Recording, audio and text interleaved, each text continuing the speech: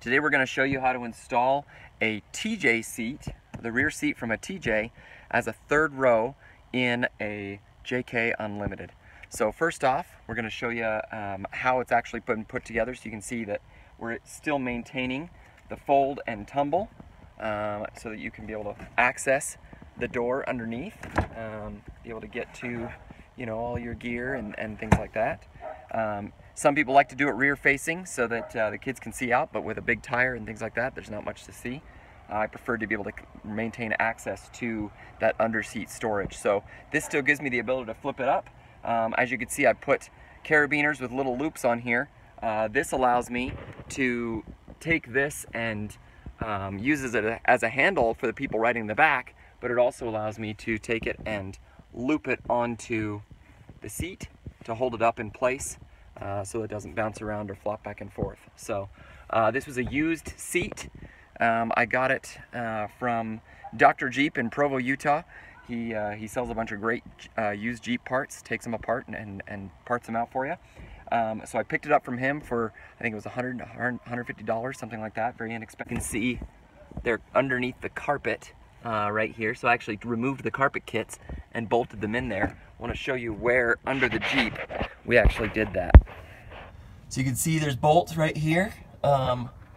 There's the gas tank here, and then the frame, and then you've got a bolt right there, and then on the opposite side there's another bolt right there. This one took a little finagling to get the position quite right, so I had to kind of move it to the side, but it worked well enough and it's been plenty secure. The other thing I did was I used the bolts, the existing bolts that are here, and picked up just a standard seat belt, just a lap belt, so it's not shoulder harnessed or anything like that. The advantage of doing this is most of the time I'm putting kids in the back seat here, and so having a lap belt allows it to adjust fairly easily. All kids get together in the same lap belt. Maybe not perfectly safe, but it works really well for off-roading, which is really what we're using it for. To get the seat in place, you simply pop the cotter pin in there, bend it to the side, repeat on the other side, and then when you're done, fold the seat down just like this.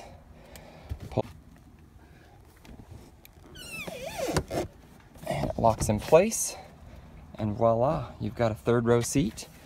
I'll take the seat belt and run the other seat belt up here. So now you've got two seat belts ready to go. You've got 3 rows. It also makes it really easy to access. Fold this down, let kids climb in. I'm back here, and you can see my knees are up a bit. Part of it is because of how low the floor is, so it's sitting at an angle. But even for an adult, I'm 5'10". It's got actually not bad room. My knees aren't hitting. Still gives me enough space where I feel like I'm maybe not comfortable, but at least it works. And you can see here the view from the back. Pretty easy. It worked out pretty well. Great install. So that's how we installed a third row seat in a JK Unlimited. This is a 2008.